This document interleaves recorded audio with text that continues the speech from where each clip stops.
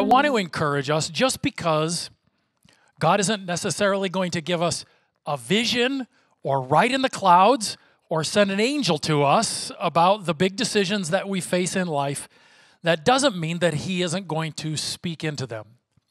And I would contend that God speaks to us about all of the big decisions that we have to make in life. If he doesn't speak to us about it, then it's not really a big decision. Maybe misplaced priorities, but it's not really a big decision in our life. 2 Timothy 3:16 and 17 is a familiar passage. It says, all Scripture is breathed out by God and profitable for teaching, for reproof, for correction, and for training in righteousness, that the man of God may be complete, equipped for every good work. Right? What is needed for every good work? Right? The Word of God is. It equips us for not 98% of the good works that God has for us. It equips us for 100% of the works that God has for us. And it's living and active, and it speaks into the situations in our life. Hebrews 4:12, for the word of God is living and active, sharper than any two-edged sword, piercing to the division of soul and the spirit, of joints and marrow, and discerning the thoughts and intentions of the heart. Right? In the mind of someone 2,000 years ago, joints and marrow were extremely difficult to understand and distinguish between. Well, what's the difference between soul and spirit? Extremely difficult to understand the distinction between soul and spirit, but it is the Word of God that's living and active, and it penetrates even to the deepest places and into the most challenging things to distinguish and understand.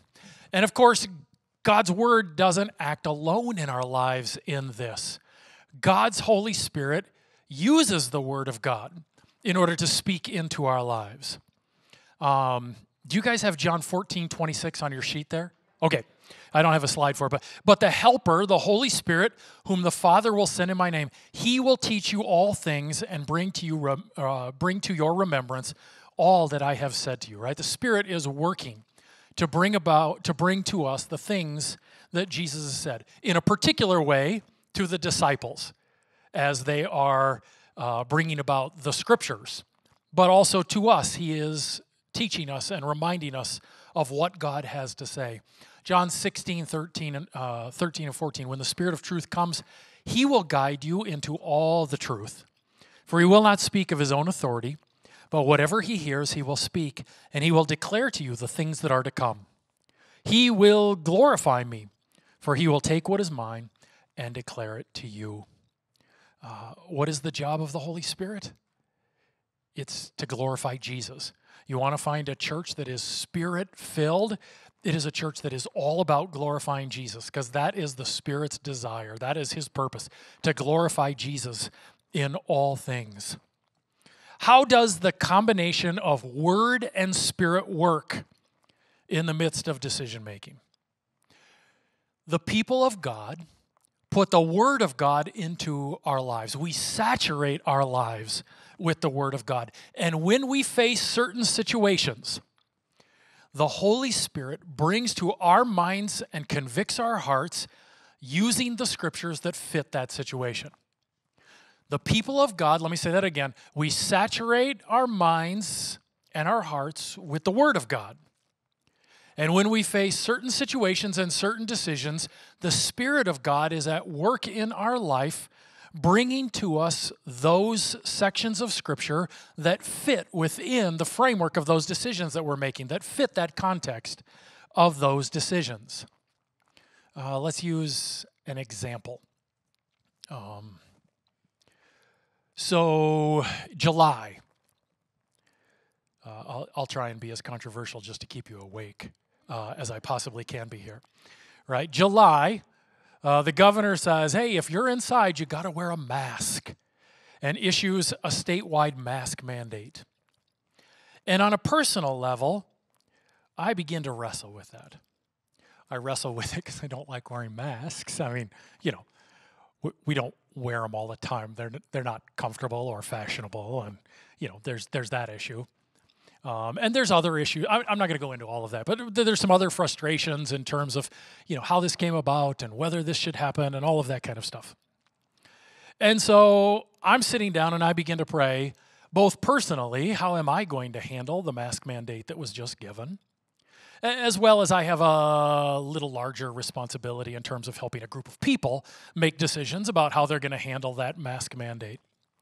And as I'm sitting there praying, what is it that God's Spirit is doing during that time? Right? He is at work elevating the scriptures in my heart and mind that apply to that particular situation. Right? That's what God's Spirit does. Again, I'm not waiting for him to write in the clouds what my response should be. No, God's Spirit is at work in my heart and mind elevating those scriptures that apply most to that particular situation. And so as I'm sitting there thinking and praying, right, scriptures start to come into my heart and mind. And just for those of you who at this point are like, well, I don't have the Bible memorized. God didn't bring those scriptures into my heart and mind word for word, right? That isn't what I'm saying. Oh yeah, I've got the whole Bible memorized and he just slotted them in word for word. That'd be great if I did, but that's not the case. But instead, he starts to remind me of concepts that we find in Scripture. And so Ephesians 4:26 comes to my mind, right? Ephesians 4:26 says, in your anger, do not sin. And it's a reminder to me as I'm sitting there stewing, it's okay to be frustrated. God says it's okay to be angry and frustrated. Right? That's not a problem in and of itself if I'm frustrated about some of what's going on. But he also instructs me very clearly that out of that frustration, I am not to sin. There's a whole lot of sins he lists, and my frustration is never an excuse to go there, in there. So it's a good reminder that God's Spirit is bringing to me as I'm praying about this and thinking about this. Of course, as he so often does because of my sin nature, he brings Philippians 2:14 and 15 to my mind. Can you tell how frustrated I get by how many times he brings that particular passage to my mind? Do everything without complaining or grumbling. Everything. Right? Come on. Do everything without complaining or grumbling or arguing, so that you might be found blameless and pure, children of God who shine like lights in the midst of this corrupted and twisted generation. Okay, if I'm going to shine for God, he says that's got to be about me not grumbling and complaining. Okay. Ephesians 4:29 comes to my mind. What does that say? Let no unwholesome talk. And again, I've got it written down here, but does it come into my mind word for word? No, but I know the concept from Ephesians 4:29 is something about using my words to build people up and speak grace rather than tear people down. Okay, okay, I got that one. He also begins to bring to my mind some other passages that relate to it in different ways. Passages like Titus 3:1 and 2. Remind them to be submissive to rulers and authorities. Oh man, that almost sounds like it's written to a pastor, right? Remind them to be submissive to rulers and authorities, to be obedient, to be ready for every good work, oh boy, this is where it gets hard, to speak evil of no one, to avoid quarreling, to be gentle, and to show perfect courtesy toward all people. Whew, man, right? Like you're reading that in the middle of the election cycle, perfect courtesy to all people. All right. 1 Peter 2:13 and 14, be subject for the Lord's sake to every human institution. Romans 13:1, let every person be subject or submissive to the governing authorities. And so I'm thinking about these things that God is bringing to my mind. And of course, he's also bringing familiar passages like James 1:2 through 4. Consider it all joy when you encounter trials of various kinds. Oh man, 100% joy? Really? All right. So as we're sitting here in the midst of the decision-making cycle, right, how is God speaking? God's Spirit is elevating his word within our minds and hearts in order to tell us what we're to do in that particular situation. He is bringing passages to mind that directly relate to that particular situation, in my opinion. Right? What other scriptures might he have brought to mind? I mean, you don't have to say to my mind, but what other kinds of scriptures might he have brought to mind in that situation?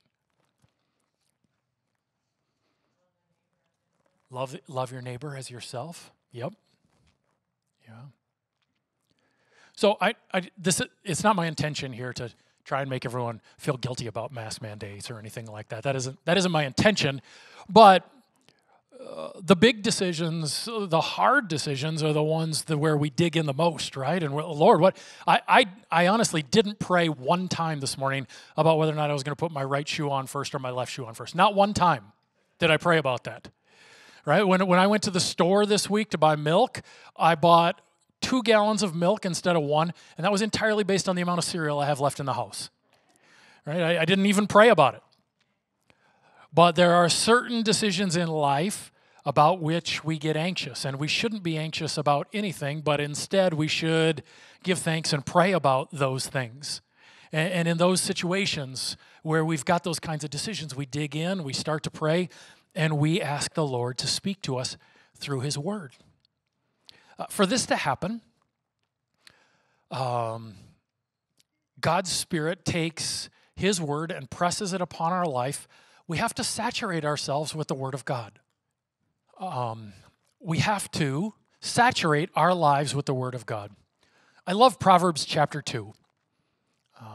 It says, "My son, if you receive my words and treasure up my commandments with you, making your ear attentive to wisdom and inclining your heart to understanding, yes, if you call out for insight and raise your voice for understanding, if you seek it like silver and search for it as for hidden treasure."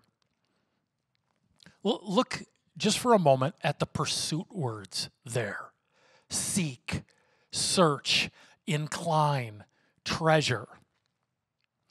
Last week, I lost the remote control for my television. And I'm like, oh man, I don't even know where the button is to turn the TV on. And for a moment, I looked under a cushion, I looked around on the floor, couldn't find it, and I went in the other room and fired up my computer and started doing something else. Just didn't care enough to keep looking beyond that, right? It wasn't a real thorough search that I made.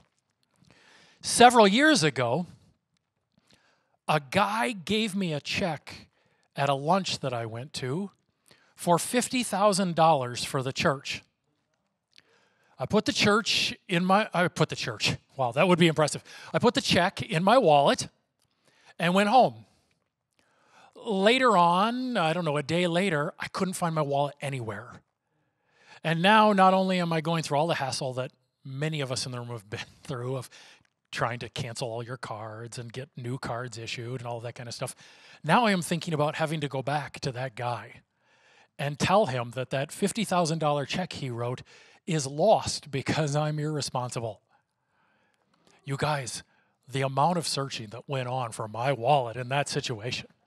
Every member of the family, I think my kids were like 13 and 11 at the time. They were helping with the search. My wife is helping with the search. If I had been willing to admit my mistakes to others, I would have called more people in order to help with the search. I did not stop searching until I finally found that wallet, which had fallen down on the side of the seat in the car, down under there, fell out of my pocket apparently down. Anyway. Oh my goodness, we would have looked for 5 days straight. And there are different kinds of searches. And I think so often we may search the scriptures like I searched for the remote and then wonder, God, why aren't you speaking to me about the decisions that I have? But the writer of Proverbs says, you guys, we're to seek and search intently like I did for the wallet. And if that is the way we approach the scriptures, there are some things that happen. Then you will understand the fear of the Lord and find the knowledge of God. For the Lord gives wisdom. From His mouth come knowledge and understanding. Where does it come from? From the mouth of God. Romans 12:2 says that our minds are transformed, right? Our lives are transformed as our minds are renewed. Right? Our lives are transformed as our minds are renewed. And so we saturate our minds with the scriptures, like Proverbs 2 talks about, so that God will use His word in order to speak into our particular decisions and